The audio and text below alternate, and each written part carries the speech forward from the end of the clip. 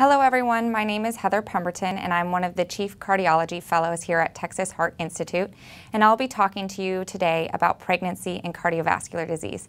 And I just want to preface this talk by letting everyone know that pregnancy is generally very well tolerated and women soar throughout pregnancy, and the hard part starts after the baby is actually born.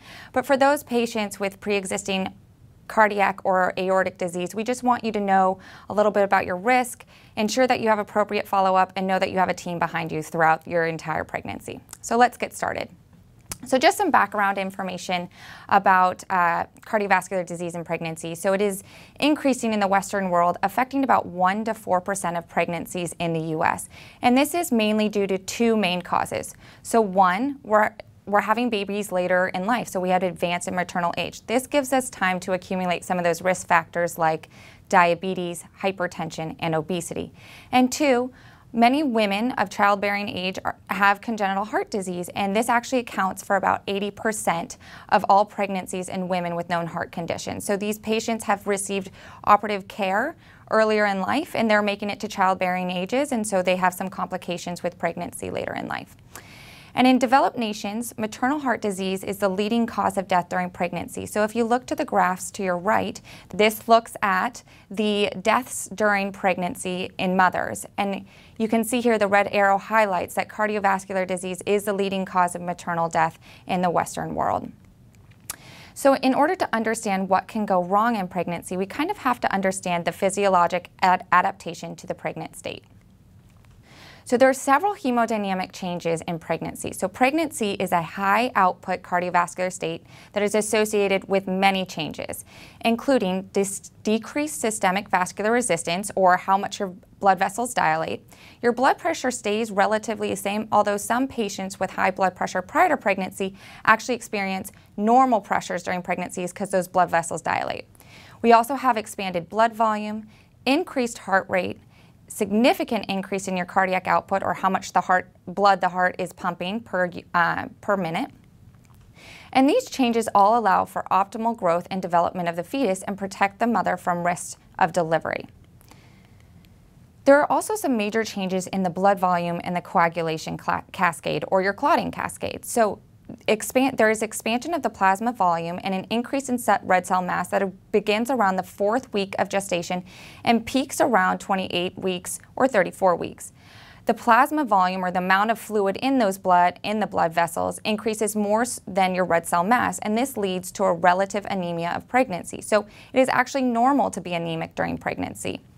The total intravascular volume actually increases by about 50% above non-pregnant values. There are also many changes in the coagulation cascade in pregnancy. And I put this here just for your reference, but the big picture is that the clotting factors, or the things that promote clotting, increase, and the things that block clot from forming actually decrease, and this leads to a pro-clotting or a hypercoagulable state. So how do we do risk estimation for pregnancy, and what is the importance of counseling? So all women with known cardiac or aortic disease who wish to become pregnant require timely pre-pregnancy counseling. This is a multidisciplinary management plan that should be constructed and discussed with you, the patient. Unhealthy habits such as smoking, alcohol intake, diet, and exercise should be addressed, as these directly impact maternal and fetal outcomes. So the risk of maternal cardiovascular complications depends on many things, and this is a very busy slide, but I'll break it down for you. So it really depends on the type of cardiovascular disease present, how the ventricle looks, how the valves look, how symptomatic the patient is, if there's a presence of cyanosis or low oxygen saturation, is there high blood pressure in those pulmonary arteries, and then other comorbid conditions such as hypertension or diabetes. There are several risk calculators that we use to help determine what your risk is during pregnancy. Probably the most common ones that are used are CARPREG-2, Zahara, and the gold standard modified World Health Organization classification. And that's the one that's probably most comprehensive and the one that we utilize the very most. So just some background about CARPREG-2. So this was a study that prospectively enrolled 1,900 pregnancies with known heart disease and determined their outcomes during pregnancy. A multivariate analysis was performed to identify predictors of cardiac complications, and these were incorporated into a risk index. There were 10 predictors in this study that they found predicted maternal cardiac complications. 5 general predictors, which I have listed here. 4 lesion-specific predictors such as mechanical valves, aortic disease, pulmonary hypertension, the presence of coronary artery disease or blockages in the arteries prior to pregnancy, and then 1 delivery of care predictor, which essentially was, did we detect them early in pregnancy or later in pregnancy, and later was worse. And then you added up this score and then you can calculate your risk of having a maternal cardiac event. Zahara was very similar to the CARPREG-2 score. It just looked at patients with congenital heart disease and then again developed a risk classification and it stratified the patients based on their risk score. The Modified World Health Organization classification is the one that we utilize most often, and it's probably the most comprehensive. So I'm going to go through this for you kind of ad nauseum, but it provides you a lot of information and I think it's very useful. So the modified WHO group 1, or your low risk group, these are the disease states that are associated with it, but it's really just simple congenital lesions that have been repaired or mitral valve prolapse. These patients have no increased risk of maternal morbidity or mortality. The maternal cardiac event rate is only about 2 to 5%, requires infrequent follow-up, so about 1 to 2 times during pregnancy, and these patients can deliver at the local hospital. And when I talk about maternal cardiac event rates, this is what I'm talking about. So it's either death due to heart disease, clinically significant heart failure, vascular events such as a stroke or a heart attack, the need for urgent or invasive cardiovascular intervention during pregnancy, symptomatic arrhythmia requiring treatment, thromboembolic events such as a clot, systemic embolism, valve thrombosis, infection of your heart valves, or worsening of your symptoms. So that's what I'm referring to when I'm talking about maternal cardiac events. So let's move on to your WHO class 2, or your low to moderate risk patients. So the disease states in these are several, but they include unoperated atrioventricular septal defects, supraventricular arrhythmias, among others. There's a small increase in maternal mortality and a moderate increased risk of morbidity. Maternal cardiac event rate is about 5 to 10%.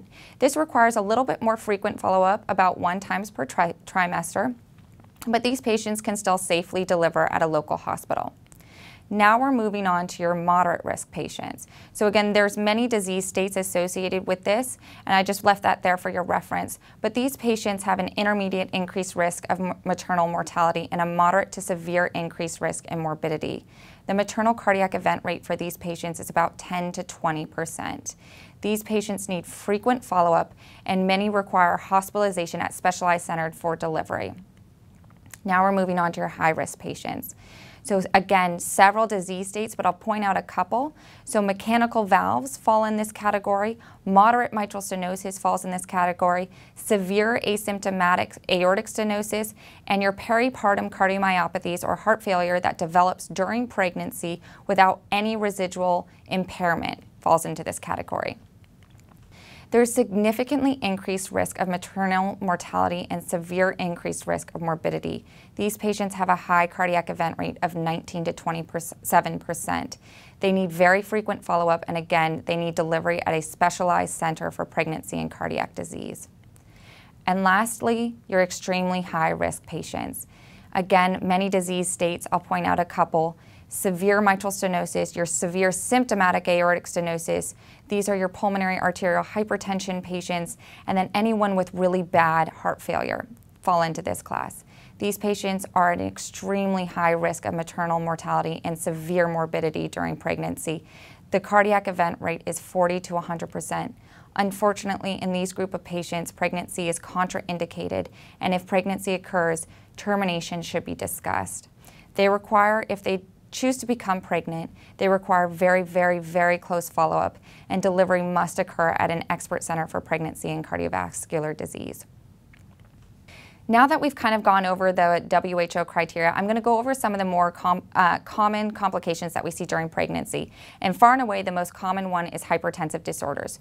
So this affects about 5 to 10% of pregnancies worldwide. It's a major cause of maternal, fetal, and neonatal morbidity and mortality, with several maternal risks including placental abruption, stroke, and multi-organ failure. Fetal risks include intrauterine growth retardation, prematurity, and intrauterine death. So we need to pay attention to our blood pressure during pregnancy. Hypertensive disorders comprises of many different things. So pre-existing hypertension or hypertension that exists prior to pregnancy, occurs throughout pregnancy, and then continues after pregnancy. Gestational hypertension, which is just hypertension or high blood pressure that occurs during pregnancy and stops once the baby is born. Preeclampsia, which I will go in further, and then a combination of multiple. So preeclampsia is gestational hypertension or high blood pressure with significant protein in your urine, or hypertension with evidence of end organ dysfunction plus or minus protein in your urine. So end organ dysfunction, I mean they could have renal dysfunction or kidney dysfunction or liver dysfunction. Preeclampsia is usually secondary to fetal maternal vascular dysfunction. It's often associated with fetal growth restriction due to placental insufficiency, and it's a common cause of prematurity. There are several risk factors. So there are high-risk features and there are moderate risk features. Some of the high-risk features include hypertensive disease during or prior to pregnancy, kidney disease, autoimmune conditions, diabetes, chronic hypertension, and then I've listed some of your moderate risk features as well. The reason why we care is some high and moderate risk patients may benefit from low-dose aspirin during their pregnancy. Unfortunately, the only cure for preeclampsia is delivery, and this is indicated when you have visual disturbances or hemostatic disorders, or if you're asymptomatic and the baby is ready to be born, then you would deliver at 36 weeks gestation. So, how do we manage hypertension in pregnancy? Well, drug therapy is indicated when the systolic blood pressure, or the top number, is greater than 140, and the diastolic blood pressure, or the bottom number, is greater than 90. The first-line agents include beta blockers except atenolol and calcium channel blockers. If the patient has severe hypertension, or if that top number is greater than 160 to 180 and that bottom number is greater than 110, you need to be hospitalized and start on IV medication to bring that blood pressure down. If you have preeclampsia with evidence of fluid in your lung, then the first-line agent is IV nitroglycerin. Now we're going to move on to clotting disorders. So venous thromboembolism is just a fancy way of saying clotting in pregnancy. Is actually very common. So the risk of developing a clot in pregnancy is about 4 to 50 times greater than the non-pregnant female population, with a prevalence of about 1 in 1,600 births. In fact, pulmonary embolism, or a clot in the lungs, is a leading cause of maternal death in the United Kingdom and is the 5th leading cause of maternal death overall. Most cases occur in the postpartum, so after the baby is born. This is actually 2 to 5 times greater than the antepartum period, so this during the pregnant period. There are multiple risk factors associated with it, including varicose veins, diabetes, obesity, advanced maternal age, hypertension, smoking, preeclampsia, if you need an emergent C-section, or if you have an inherited clotting disorder. So why does this occur? Well, pregnancy is a state where you have venous stasis, and static blood means clotting blood. Endothelial injury, this is why it's very high in the postpartum period, because you damage those cells when you have the baby, and endothelial injury encourages clotting. And then you have changes in the body that actually promote clotting. So these 3 things combined make it so that your risk of developing a clot in pregnancy is much greater. So how do we treat these patients? Low molecular weight heparin is the treatment of choice. This is preferred in stable patients because it's easy to use, effective, and has a favorable safety profile, especially for the baby. You avoid these in patients with underlying kidney disease, and you stop it at least 24 hours prior to delivery to prevent further bleeding. Unfractionated heparin is a form of IV blood thinner. We use these typically in patients who are unstable or have changes in their blood pressure that we're worried they may decompensate very quickly, or in those who are at increased risk of hemorrhage. This is because it has a shorter half-life and we have a medication that can reverse it if needed. This medication, because it washes out of your system, is much quicker, only needs to be stopped 4 to 6 hours prior to delivery. We avoid some of those direct oral anticoagulants such as apixaban and rivaroxaban in pregnancy, and we avoid fondaparinux. Warfarin is generally avoided in this condition during the first trimester because it can have adverse effects for the baby. Systemic or catheter-directed clot buster or thrombolysis is usually not used unless the patient is very, very unstable, and we're afraid that if we do not intervene immediately that the patient may pass. Real quickly about valvular disease. So in general, stenotic or narrowed lesions are not as well tolerated as leaky or regurgitant lesions during pregnancy. The highest risk lesions include moderate to severe narrowing of the mitral valve, severe aortic valve narrowing, mechanical valves, which I'll go into a little bit further, or if you have a bicuspid aortic valve with associated dilation of your aorta, that's another high-risk lesion. Just a quick word about prosthetic valves. So bioprosthetic valves are preferred over mechanical valves in young women who wish to become pregnant in the future. Maternal risk with a well-functioning bioprosthetic valve or a tissue valve is very low, and they tolerate pregnancy very well. This is in contrast to mechanical valves. So mechanical valves are very high risk during pregnancy, and this is mainly driven by the need for anticoagulation. In fact, the chance of an event-free pregnancy is only about 58% compared to 78% with a bioprosthetic valve. So mechanical valves pose a very high risk during pregnancy. So why does this happen? So again, pregnancy is a hypercoagulable state that results in increased risk of clotting off that valve, or what we call valve thrombosis. There's a lower risk of valve thrombosis or clotting off that valve among patients who are on warfarin, and it's higher among those on low molecular weight heparin. Low molecular weight heparin is something that needs to be diligently monitored during pregnancy because the amount you need changes as your body changes with pregnancy. So if someone is on low molecular weight heparin, they need very, very close monitoring of their levels. No matter what, all anticoagulation carries an increased risk of hemorrhagic complications and miscarriages. This is higher risk among warfarin. So warfarin is actually better for the valve, but worse for the baby. And low molecular weight heparin is worse for the valve, but better for the baby. So higher risk of miscarriage on warfarin is really dose related. So low dose or less than 5 milligrams is associated with a 13 to 19% risk of miscarriage versus high doses, which is over a 30% risk of miscarriage. Lower risk of miscarriage occurs with low molecular weight heparin, ranging from about 9 to 12%. The real risk with warfarin during the first trimester is it is associated with embryopathies or birth defects or fetopathies or fetal death in a dose-dependent manner. So low dose is actually pretty low risk. So your low dose is associated with a 0.45 or 0.9 risk of birth defects and about 0.7 to 2% risk of fetopathy. Higher doses have a prohibitive risk of greater than 10% of both of these conditions. Low molecular weight heparin and heparin actually do not cross the placenta and are not associated with embryopathies. There's rare fetopathies or loss of baby reported with heparin, but not with low molecular weight heparin. So this is the schema that we use to determine how do we manage anticoagulation for these mechanical valves in pregnancy. And it boils down to if during the first trimester you're on low dose heparin, meaning less than 5 milligrams or 5 milligrams daily, then you stay on that warfarin throughout pregnancy until right before delivery when you switch over to unfractionated heparin. If, however, you're one of those patients who are on higher dose of warfarin, so over 5 milligrams, then the goal is to switch over to low molecular weight heparin during the first trimester and then switch back to warfarin during the second and third trimesters. Warfarin is safer during the second and third trimesters because organogenesis, or the development of the baby's organs, is already complete, so it's much lower risk to the baby at that time. Anytime you're switching between anticoagulation regimens, it needs to be done in the hospital so we can make sure you're therapeutic before you leave. Now I know I covered a lot, so let's just go over some major take-home points. So maternal cardiovascular disease is the leading cause of death during pregnancy in the Western world. In women with known cardiovascular disease, preconception counseling and close follow-up during pregnancy is needed.